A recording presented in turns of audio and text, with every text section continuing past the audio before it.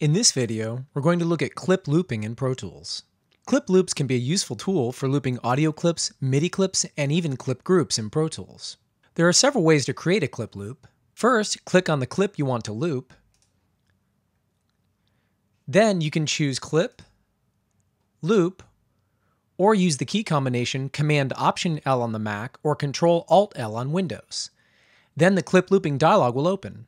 Here you can specify the total number of loops you'd like to have, the total loop length, or you can even loop until the end of the session or until the loop runs into another clip on the track. You also have the ability to enable crossfades and set the crossfade settings just like you would in the normal fades dialog. Once you've configured the settings, click OK to create the clip loop.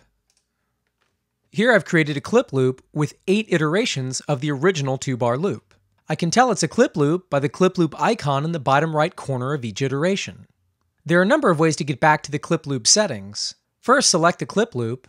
Then you can go back to the clip menu and choose loop, or once again use the key combination, or simply double-click the loop icon with the selector tool, or right-click within the clip loop and choose loop. Next, we'll take a look at editing clip loops. We can use the standard trim tool and click in the main part of the clip loop to add or subtract iterations from the loop. If you hold the Control key on Mac or the Start key on Windows while you trim, you'll automatically trim in units of 1 loop iteration. You can also use the standard loop tool to change the length of all of the loop iterations. I can do this by clicking on the loop icon and trimming that iteration to the desired length.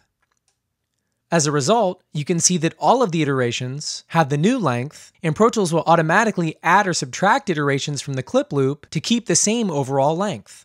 In addition to the functionality we just discussed for the standard trim tool, the loop trim tool can also be used to create a clip loop from a non-looped clip. By simply expanding the clip using the loop trim tool, we can create a clip loop of any duration that will be composed of iterations of the original clip. This can sometimes be faster than going to the clip looping dialog to create a clip loop.